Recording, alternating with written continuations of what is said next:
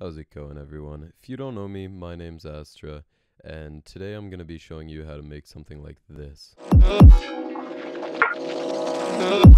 So, this is a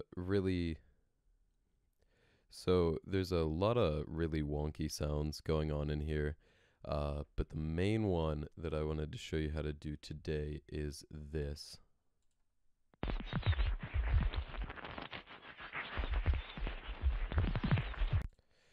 So I have a little example project here. I just recreated the intro of CBD, and so this is what that sounds like.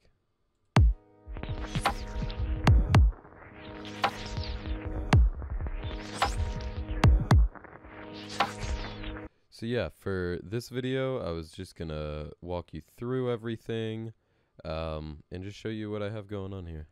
Alright, so first of all, I'm gonna go through the easy stuff. So we have a kick and a little, I guess a rim shot. I'm not sure exactly what you would call that. But on the first of every kick, I have a bit of reverb, 0 decay, really small room size, up the spin and the spin depth, and keep the mix low. And you get a sound like this instead of a sound like that. And I just have that on the first beat of all of these. Then I have these two little things layered over the snare. I have that little dubstep snare to just kind of fade things in. And then I have this zapping sound. And then I have this chord. I took a guitar chord. I pitched it down by 1. I formant shifted it up, did some compression, limiting. And then this is really what's doing most of it. This and the formant shifting. And this is just a serum filter. If you go into miscellaneous, there's a bunch of really cool stuff in here, but I settled on this one. So this is before filters, and this is after. And I have that going through a kickstart, which is unregistered, by the way. And then I just have this little vocal thing. I cut off the end of it, and then you just automate reverb right here. This is going through a tiny bit of serum bit crushing, among other things.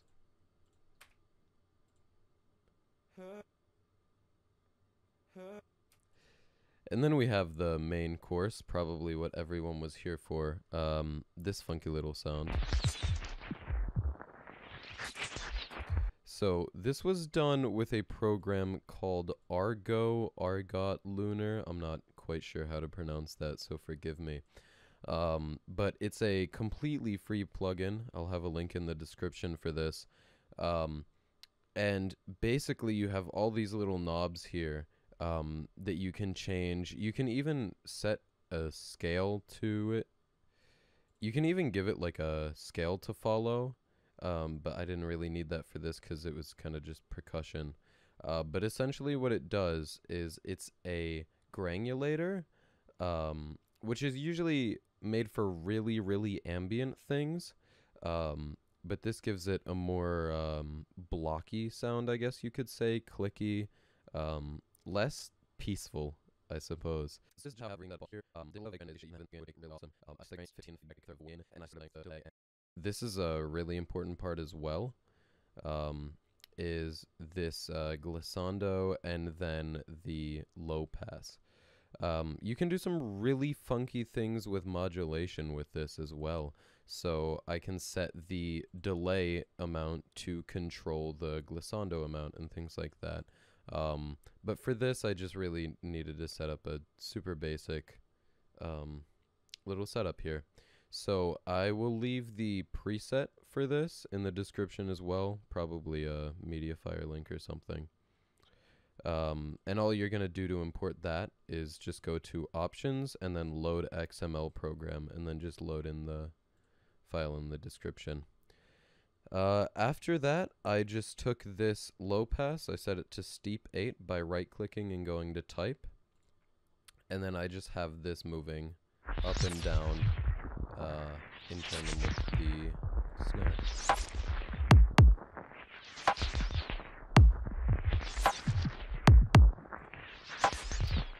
This is what the one that I actually used for the CBD remake sounds like. So it's like very weird, and then that becomes this.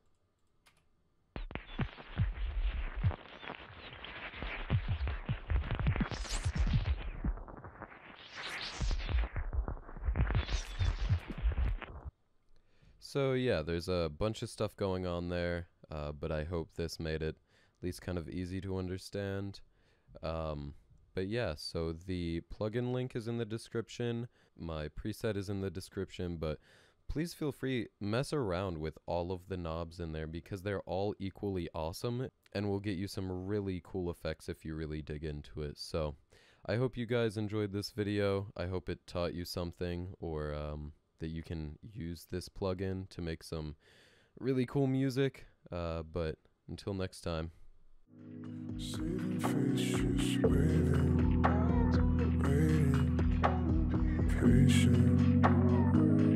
But if you wanna go, then I won't be a hand. You know it's all I could give. But if all that's not enough, then I'll wait.